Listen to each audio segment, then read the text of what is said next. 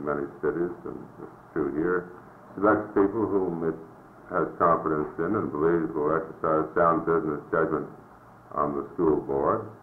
And these school board members associate with the professional school people, and they soon decide that all school professionals are dedicated people, grossly underpaid, and deserving of the full support of the school board.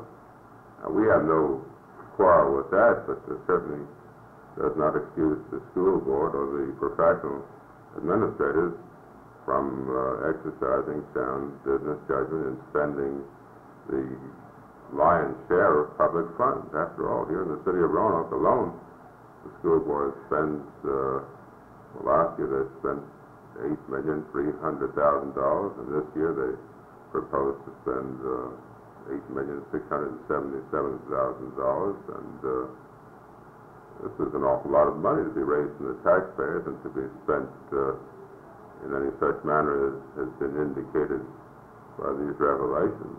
Do you have any indication of any public indignation or other feelings since some of these charges came to light?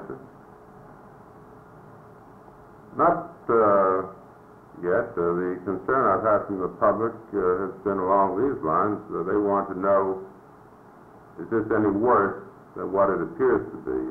It appears so far to be a case of poor judgment, incredibly poor judgment. And the public wants to know, does it go any deeper than that? Well, the answer is that we don't know.